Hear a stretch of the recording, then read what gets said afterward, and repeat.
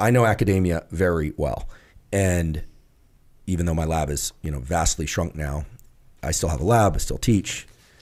Despite what you might read on the internet, still a professor at Stanford. Still, last time I checked, which was a few days ago, they called me. Still very involved. After more than a month of silence, Andrew Huberman has finally come out on the record to talk about the allegations that came out about him in New York Magazine. And I wanted to spend a little time reacting to the video. And, the podcast was very long, 2.5 hours almost. And they spent about 13 minutes talking specifically about the allegations of, bad science, the multiple affairs. And I wanted to reduce it all for you so you can see it and give my reactions. So he starts out by obliquely talking about how his lab at Stanford barely exists, and then it goes from there. The point here is that academics and academia is very insular. Why? Everyone's afraid to rebel. Why? Because anonymous peer review of your grants and papers. Biggest fear, you can't get papers published. How do you get papers published? You need money to fund the project. How do you do it? You write grants. Your grants are reviewed by your peers. Everyone is terrified of upsetting each other. So the party line becomes the line. Very hard to rebel. This is hugely important to who Andrew Huberman is as the podcast rebel of science. And it really is about his own credibility. He is the rebel science guy who tells you the truth, because it's really hard to go against mainstream science. It's a really sly way of putting that out there. And it's not totally untrue, because he is sort of a rebel, and he sometimes does have interesting things to say, as you'll see in this show. Get independent funding from other sources, and they can be a little bit more adventurous. But he does get independent funding from his sponsors. So one of the ways that Andrew Huberman makes his money is by the incredible bounty of sponsors in his podcast. And he makes, according to one of his ex-girlfriends who had obviously a lot of interactions with him over the years, Huberman makes between $12 and $20 million a year just from his podcast sponsorship, some of which supposedly he funnels back into his science. And we'll get to that a little bit more. And if you want more references, I did this video about Peter Attia and what sponsorships actually look like. Is one of the most, it didn't used to be this way when funding was more readily available, but it's one of the most yes, communities, yeah, you go. Like rebels are, it's not really okayed. I think maybe that's really important, is that he is saying right now that science funding is much harder to maintain, and maybe to some degree scientists need to look to other avenues to get funding, which can be problematic because sometimes what you trade for access to funding is editorial independence. Breaking the mold among the mold breakers is how it evolves. And I'm excited to see what's going to happen now in public communication, podcasting, et cetera, because we're all very different.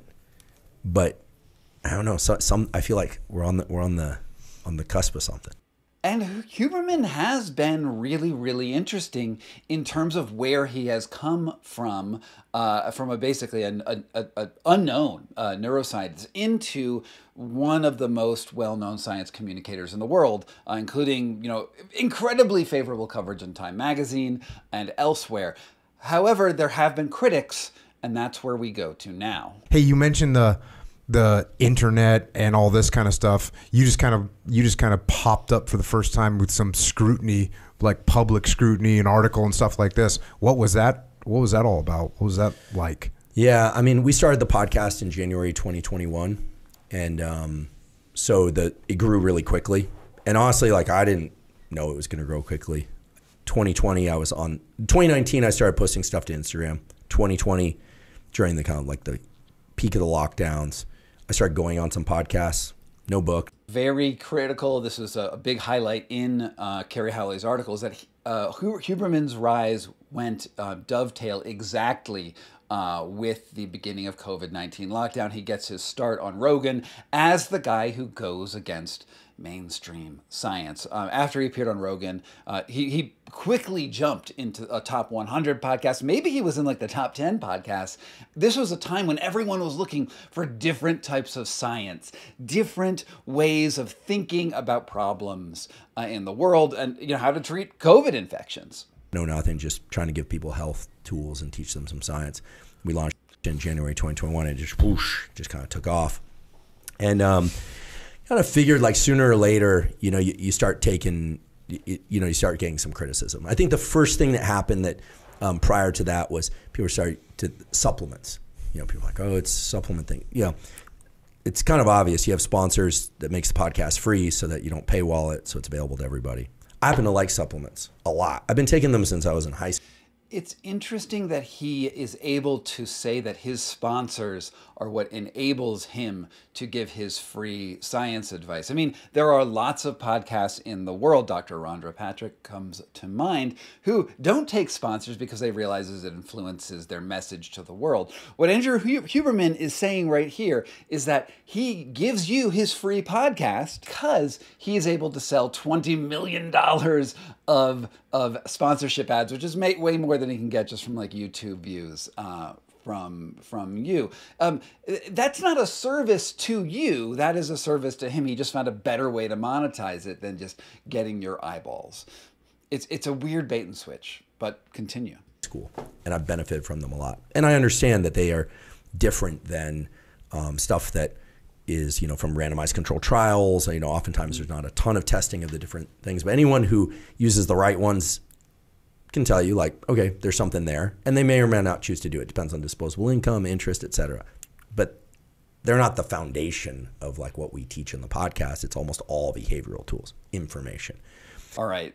Maybe that's just not accurate at all. I mean, supplements are, if you look at article after article after article that is about Huberman talking about his supplement regimens, most of this stuff is actually useless. Vox just did a piece like yesterday about how many of the protocols that he has for sale, and he will sometimes spend 20, 30, 40 minutes talking about supplement protocols before he talks about cold exposure and sun and these other behavioral things that he does. So to say that he doesn't, you do have an option not to buy it, but he doesn't care about what one individual non-buyer does. He cares about the people who do buy it. I mean, that should be very clear. First wave, that kind of hit. And when that happened, I was kind of like, well, these people look like they could use a few supplements. Just kidding.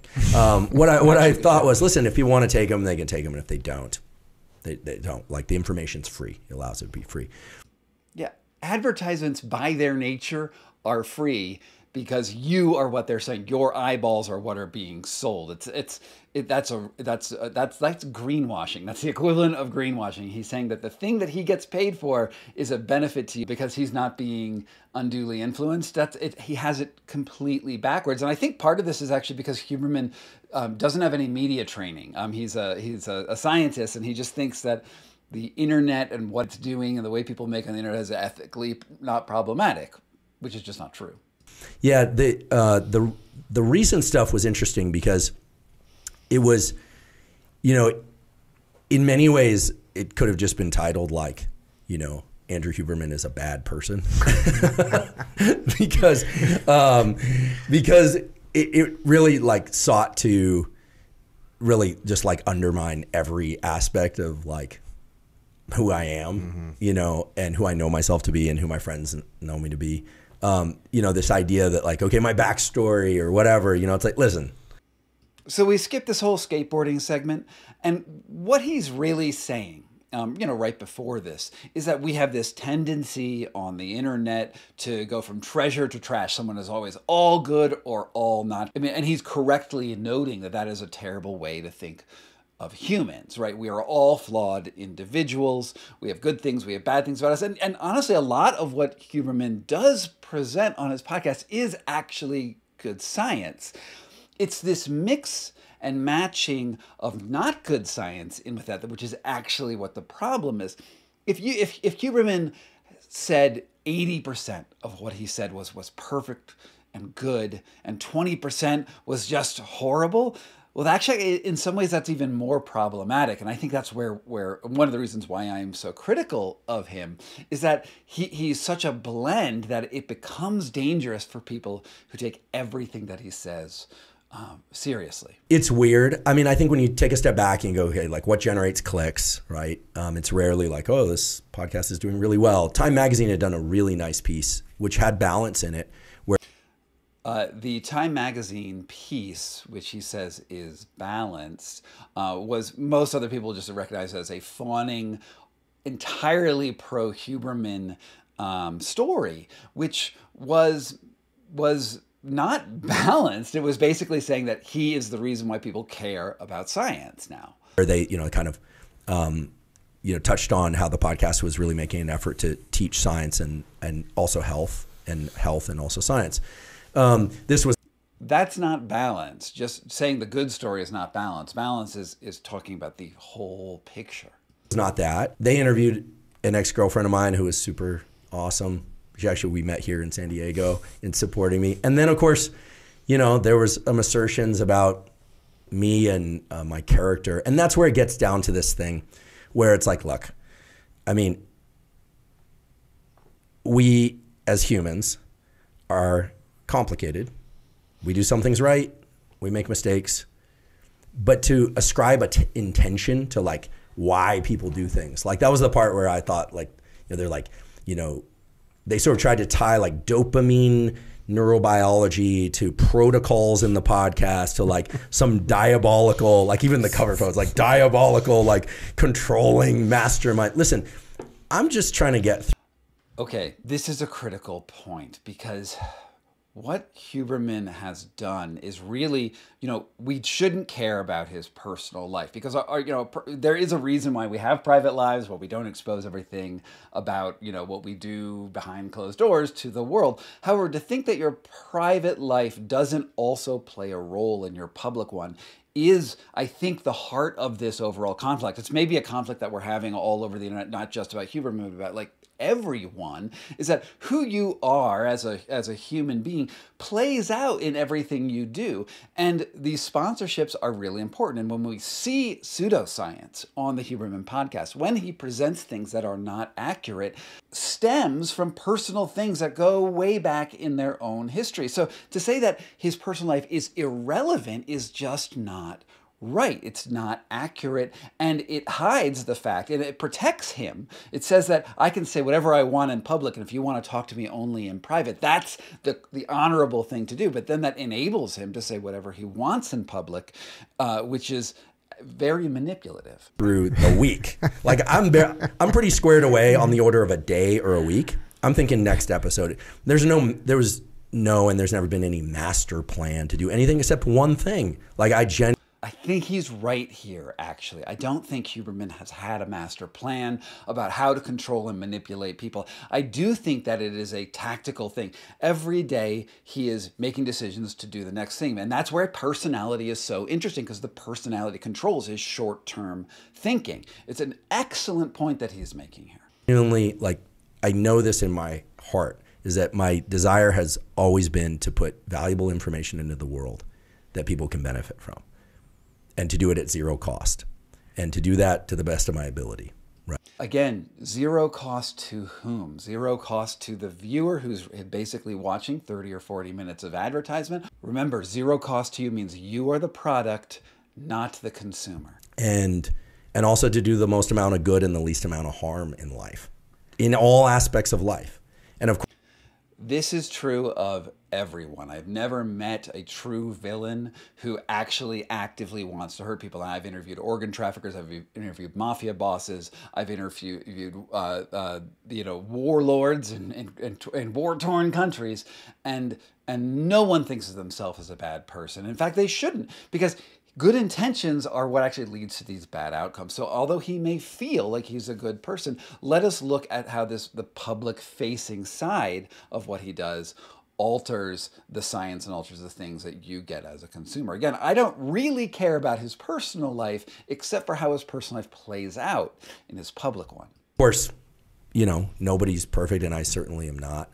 And there was, if I'm going to just be direct about it, I mean, I think there are a couple things. One is, first of all, like, there is no version of me or life where like I'm validating or supporting behavior that is common but not good, right? I think that was something to kind of be born out of that. Like, oh, you know, I have 6 girlfriends. Okay, look, I've had. Okay, it is good that he is admitting fault in these personal things. I mean, that is responsible. And you know, this is sort of like the first part where he almost sounds like he's, you know, admitting that there were problems and he's modeling bad behavior. Where all these people were saying Huberman has these life hacks to let you get as much tail as you want. It's nice that he's sort of stepping into the line there. This next part, though, how he defines a girlfriend, I do believe is a little problematic. Challenge is maintaining one girlfriend. Okay, I think we can talk about this a little bit more, but this is where it gets to the importance of defining the relationship and what a relationship. You know, that's an important label, right? I mean, girlfriends of mine have met my family. We spend time together. You know, that met their families. That's a girlfriend, right? So it's not what he says to these women, convincing them that he's in a monogamous relationship with them. It's he has now created new terms on which that they should have understood what monogamy really meant to him, which is not. I mean, this is he's defending himself in a very strange way here. You know, he was lying to people. He was lying. He should just say he was lying. Okay, doesn't mean that other people are insignificant. It just means it's a different nature of relationship. But I would never want to validate. I also think it's important to know that if someone is willing to lie to a lover, who else are they willing to lie to? Validate or support, like, cheating, right? Listen, I've been cheated on. It sucks. It sucks. I've cheated on people, and that sucks.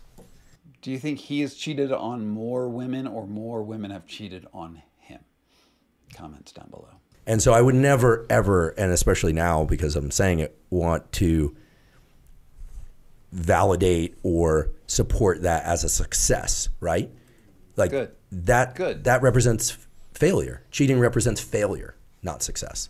That's clear. But it's not just failure, right? It's failure of what? Failure of character. Failure of many things. Is he saying it's a failure of the relationship? Is this on the woman? Is this on him? What is he really saying? Important is I think like we have to all be careful about not pathologizing behavior. And how do we pathologize behavior? We give people labels. We call them sociopaths, or we decide, or non-clinically appointed people to say, oh, that's a narcissist, or that's gaslighting, or something like that.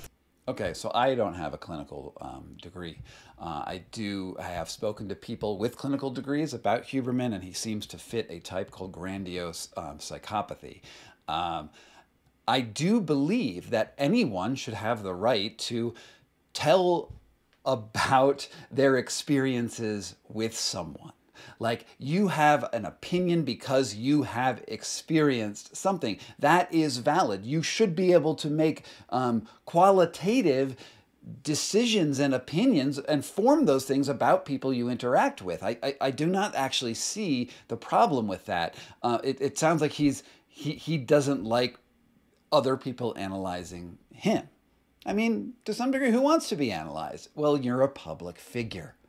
I think, you know, one of the great things about human beings is that we can look at ourselves, we can look at others, and we can try and take understanding and accountability and try and do that without, you know, self-flagellating or flagellating other people, because only then is there a chance of people changing their behavior. Mm-hmm.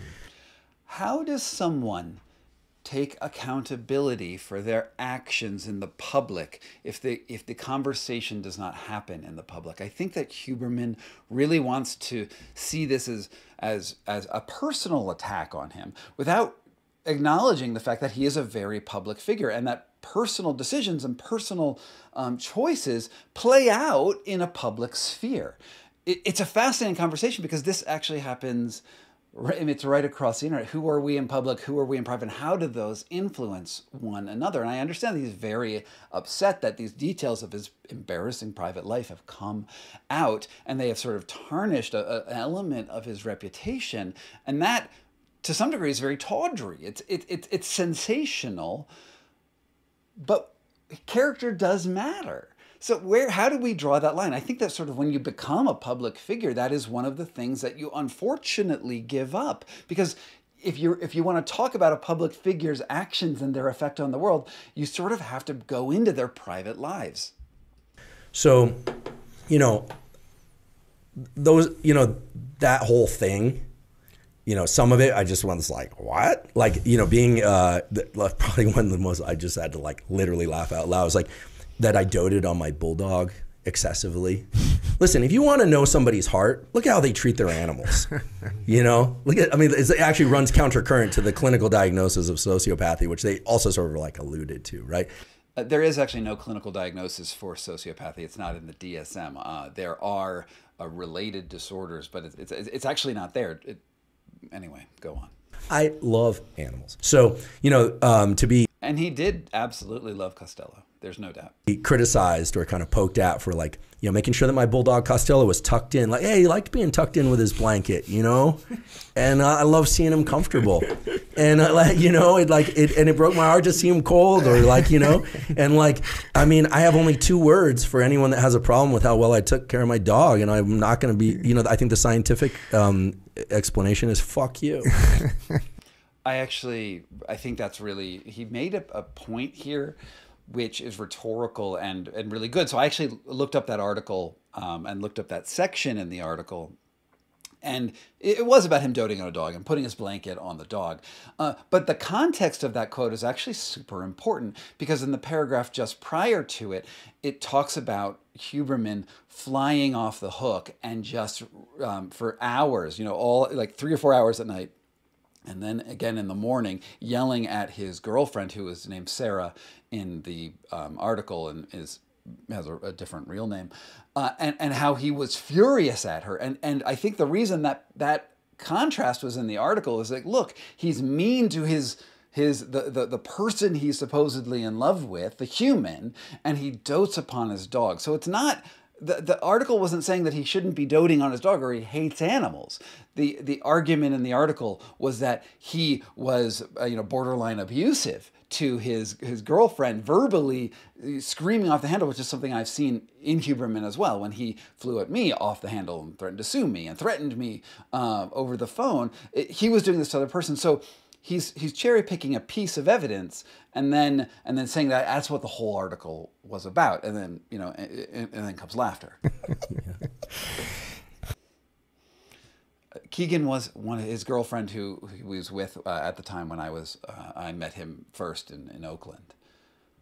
And then met my then girlfriend Keegan, who was kind enough in that it was interesting that these media things that there's a data selection in terms of what's emphasized, but she very graciously reported we had a pretty awesome relationship.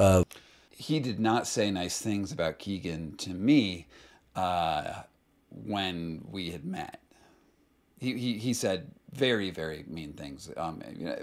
Calling her crazy was the low end of that stuff. Eventually, we parted ways, and I got my own place off Beebon Ave in Oakland. And was commuting and doing the academic thing. And you're just working. And traveling the world, like working like a maniac. I've always worked like somewhere between like 70 and 80, sometimes 100 hours a week. Sometimes I throttle back. Now it's, a little more segmented. But yeah, then, 2021 start the podcast and all of a sudden it's like, whoa. Like when I put stuff out into the world, it's this is what's also so, I think, important. All right, so I think this is, again, really interesting because remember, prior to all of this, prior to COVID, Huberman was an unknown. Like he was not a nobody. He was still a professor at Stanford, but his fame, I think it surprised him as much as it surprised everyone else. And for people to understand about these online things and media and all this, and we could talk about this a lot if you want, is that it's like a one-way conversation in many ways, but then you're like catching it back through a fire hose, right? So you have to, you do develop a really thick skin. Definitely true. I have an enormously thick skin. If you want to look in the comments down below, half the people hate me, maybe more. Right. People are going to say stuff. I think that. But it's also the one-way conversation part of this is what sort of fame is.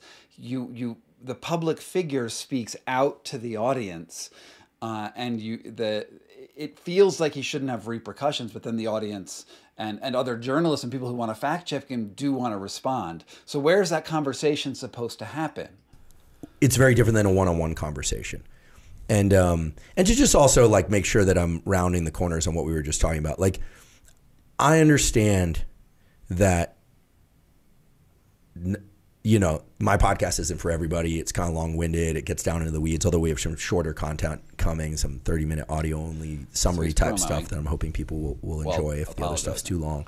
But, you know, I understand because I grew up intentionally doing different, looking different, acting different, because it was what was in my heart, that people are not going to like it. And I also understood that there are people that are going to like it. And I also understood that in a couple of years, people kind of... But the problem with misinformation is not whether someone likes it or not. In fact, usually, there's lots of research on this, lying will get you people to like you more, because if you tell them what they want to hear, they will appreciate you. But that's not what truth is. Truth, especially scientific truth, can be inconvenient. And he's conflating popularity with credibility here. And it's not just his problem, it's an internet problem. And he was going to get into later into the problems of the internet. He's actually going to nail some things perfectly, because the problems with Huberman are not only the problems of Huberman, the problems of Huberman are the problems of fame and problems of the internet. And it's all wrapped in together. Drift towards it. And by then we're already on to the next thing. And that frustrates the hell out of everybody. It frustrates the hell out of everybody, but we don't do it intentionally, right? There's no diabolical plan. You know, I once saw a quote of Rogan. Maybe it's accurate, maybe it's not, but he described himself as like the fish that got through the net. That there's he's just being himself. Mm-hmm.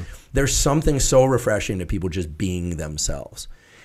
It's true. What does make someone famous and someone not? Like, Rogan is just fine. He's sort of chill and he has good guests. But like, what is it that makes someone famous? And then what is the responsibility of the famous person once they're famous? Like, can you just...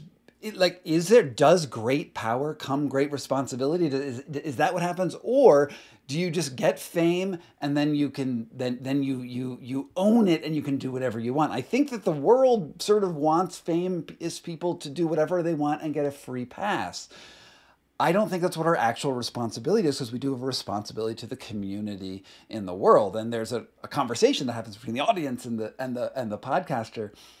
But when you are someone like Huberman, and your credibility is based on your Stanford science, and if your science doesn't check out, and for anyone who thinks that I haven't done reporting on his science, there's quite a bit. I have a whole playlist about Huberman, and where we go into his science, and you should check out videos where I critique very, very specific things that he says, which are very misleading and in some cases potentially dangerous. And I think that... So for me, I'll put stuff out into the world, and I'm not thinking about like, are they going to like it? Or are they not going to like it? I'm just doing the best I possibly can. And of course I make mistakes. Like, this is the funny thing, like the idea that... And part of me here just really actually sympathizes with Huberman now, because as a person coming onto the internet and saying things, we all I make mistakes, Huberman makes mistakes and everything else, but the consequences of those mistakes get bigger when your platform gets bigger. And how do we reckon with that as a society? That's really the ultimate conversation that we're having here. Because if Huberman only had 5 followers on his Instagram profile, no one would care. So fame is a salient thing that we need to think about. And it's sort of not what he's addressing. Like, I saw some headlines that were kind of derivative headlines, or like, you know, the falling of like Mr. Perfect. Like, what? Like, anyone that knows me and that's close to me knows, like, I've said it before on Lex's podcast.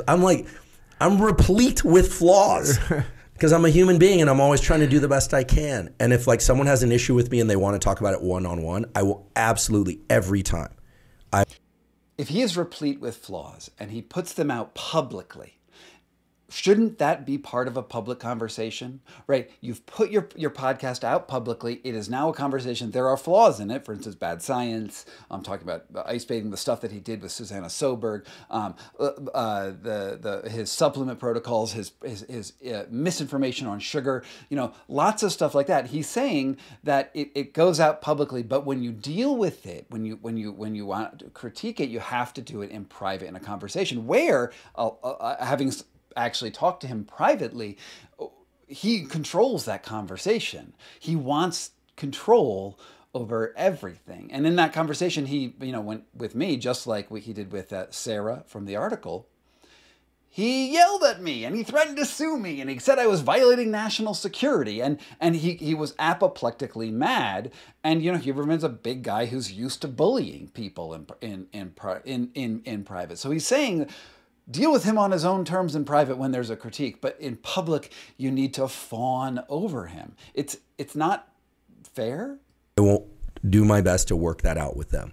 Now, it's not an interpersonal problem. It's a problem with the communication to millions of people. How do you deal with that? You deal with it publicly. When things are getting vetted publicly, that's a whole different business, because now it's a dialogue that you can't control, and people can say whatever they want. They can put whatever labels. And then you have to understand the incentive schemes too, which is that they're trying to sell clicks and they're trying to get their angst out. And is he saying that he is not trying to sell clicks? Is he saying that he that he is outside of the economics of the world with his $20 million, the $12 to $20 million he makes selling supplements and other things to his audience? How is he saying that the journalists who talk about his problems in his podcast are incentivized by money, but he is not being incentivized by money? People are resentful, or people love you and people hate you. And I think we were talking about this before, like, here's my thesis these days. And I've talked to a couple legitimate psychiatrists, psychologists. This is his internet diagnosis. And so far it's, 3 for 3. The internet, and social media in particular, is borderline. borderline not, personality not disorder. Bipolar. Honestly, this is actually Andrew Huberman at his best. He's right about this. This whole section right here, he's right. But borderline. Borderline means literally weaving back and forth across the line from healthy, logical, sane to psychotic. It's either projecting at you love and adoration, or it's projecting hate and vitriol. And you can't control which one it's going to be. So when I go online now, I'm like, okay, I'm going on X, which I enjoy. I really like X. I don't know why. Maybe because I like a little bit of a scrap. You get in there and it's like, it's borderline. You're going to get psychotic stuff. You're going to get sane stuff. There's some smart people. There's some dumb people. But that's what you're dealing with. You're dealing with a borderline organism. And he is absolutely right. Like, it's a conversation that happens on the internet, and the internet is vitriolic. It's polarized, which is why I try to present nuanced arguments. And no one can deal with nuance on the internet because we have to go from treasure to trash. There's actually a lot of great things about Andrew Huberman, which is why I wrote about him in my book, The Wedge, which is why I actually think he has a fascinating mind and so curious and also in some ways considerate too. Like he's honestly a very, very good intellectual, but I think what happened is he got so famous that he doesn't understand the responsibilities of being famous, and he doesn't understand his position in the world, and he wants it to be simpler. He wants to not have a complex situation. He wants to take the benefits but not take the critiques. And I don't know who said this, but the larger the group, the lower the level of consciousness. Somebody said that, not me. Seems good. Just repeating it. So I think when you're out-facing, or even if you're just on the internet, you got to know what you're dealing with. You got to know. But I would hope that isn't that the thing? If he is a public figure, he has to know how he's on the internet. It's not a private conversation. He's having a public conversation. And so he's dealing with the repercussions of that, which involve his private life. You ever had an issue with me that you call me up and you'd be like, hey, dude, you need to get your ass down to San Diego and we need to have a conversation. Let's have that conversation, Andrew Huberman. Let's do it. On the internet, name calling is not going to solve it. In person, the way you do it, you sit down, you have a conversation, and it hurts. And I will say, how do you solve the problem of misinformation with a personal conversation? Andrew, you might be watching this. I'd love to actually have that conversation with you. I've tried actually on a few occasions and was sort of rebuffed when you told me that what you're doing is totally fine. now and for the record and forever, I'm always open to having private one-on-one conversations with people to resolve things. If the I wonder if you would call if we could talk again. I wonder. goal is resolution, or people can like keep pain in their hearts and move forward. You don't always get that opportunity, and that's sad to me. Or you can let that pain out on Twitter. Yeah, or you can leverage other things to try and get it out. But I don't know. Anyway, the point is this: yeah, how do we raise the issue with Huberman in a way that's constructive? Because, you know, for years people have been talking about the problem of misinformation on his podcast. You know, I started when I did this piece on how his shiver protocol in ice bathing was really weird, and with Susanna Soberg and the brown fat stuff, and those conversations go out to a minuscule audience, a legitimately very, very tiny audience, and no one seems to pay attention. They just keep on supporting the popular guy, and it's disheartening that the story that is salacious, the sex stuff, then that controls the narrative. And honestly, it's not the most important thing, but his character part is important in this. And it's really, really hard to make that balance between what gets the clicks and what people need to actually understand about the situations that are going on. You know, there was a Vox piece that just came out a few days ago about, you know, his pseudoscience. That's probably going to go nowhere because people only care where his wandering penis may or may not have gone. And you know, I guess maybe to some degree I'm guilty of this, is that I'm trying to raise awareness of the science issues by also talking about the things that people will pay attention to. And those are, I do see them as related, but the science part is so much more important. But if you look at a video of mine that has the most views, it's the one that basically talks about the interpersonal relationships. When we're trying to raise awareness on the public, it's a fraught situation. it's like I have certain patterns in me that I'm sure are healthy, certain patterns in me that are unhealthy. Of course, like I'm always trying to reflect, like that's just who I am. I'm always trying to reflect on how I can be better and do better. But again, I am replete, look up the word, folks, with flaws. But I like to think I get certain things done well too. Anyway, I'm going long here on this, but if we ever have an issue, just talk to me first, hit me second. You got it. I mean, I actually really appreciated that he did actually finally address this publicly. I mean, over the first thing that Andrew Huberman did was he hired a PR firm to astroturf Reddit and other places by spreading narratives that this was an unfair thing to talk about his personal life in relation to his podcast. And that PR firm is called Scale Strategies, and they have like this team of PR sharks who are trying to manipulate the public opinion. But public opinion was probably already going to go his way anyway, because his audience of about 5 million people is passionate about him. And part of their passion, and here's the hard thing, part of the passion is that it's well-deserved, because Huberman is a great science communicator. Like, he's really, really good at communicating. The problem is that he hasn't been able to separate out the corporate side from the scientific independence side. And it is something that I talk about this a lot on the podcast. What is the ethical way to communicate to the world? Taking on sponsors puts you in debt to those sponsors. And your customers are free and they're just watching you, they're not remunerating, right? You don't pay for Huberman's podcast. That means that he has to find a way to monetize your viewership. And over time, and not always, but over time, it gravitates to where he needs more and more eyeballs to keep those sponsorship dollars coming in, because who doesn't want $20 million a year?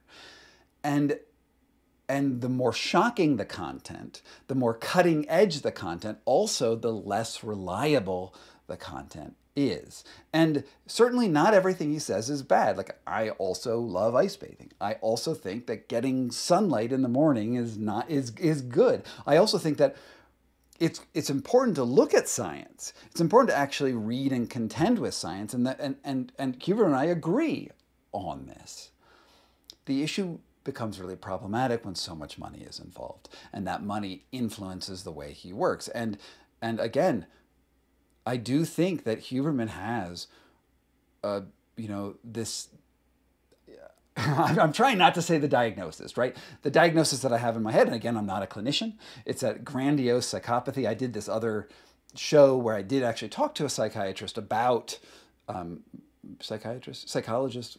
Anyway, she can give diagnoses where Huberman's personality really does fit that pattern of somebody who is so attentive to you and yet also so manipulative at the same time. And I do think there's an element of him where he really likes getting into fights. He likes being combative, he likes being in control, and he likes controlling the outcomes for other people. And this has led to some weird sexual situations with his, many ladies that he's with, but also friendships that are broken. Like, if you listen to the whole Jocko Willink podcast, all of his friends are celebrities, right? They're all enabling each other in various ways. And I actually think that a lot of celebrities have really, really messed up priorities in the world because they think that fame is the most important category for worth.